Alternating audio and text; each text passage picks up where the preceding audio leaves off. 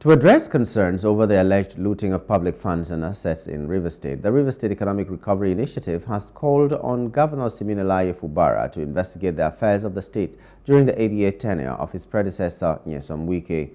The group said this during a press conference held in Lagos as they discussed the political development in Rivers State. They stated that investigation is necessary to ensure that any illegal activities such as the misappropriation of state resources are thoroughly examined and any looted funds or assets are recovered.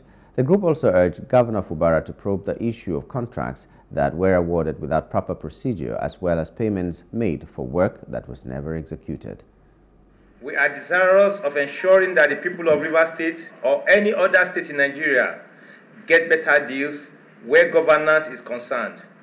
For us, there is this outside possibility that the political impasse is part of a well-orchestrated script to allow the failings of the immediate past government to be swept under the carpet.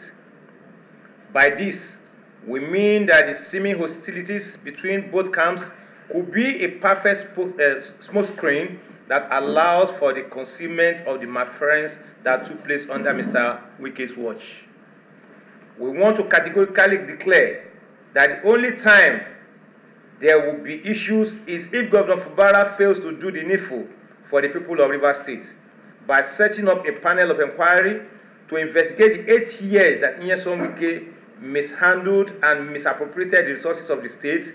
Probing Wike's tenure is not politics but bringing accountability to bear to ensure that the right precedent is set for the development of the state. And we also reiterating that aside investigation, there should be criminal prosecution of those found wanting in the looting of Rivers resources. It is not just in Rivers.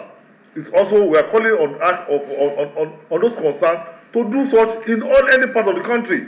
We have to go to the tip of it and find out what exactly happened, because it has come up now to say 225 billion. It's not a small money.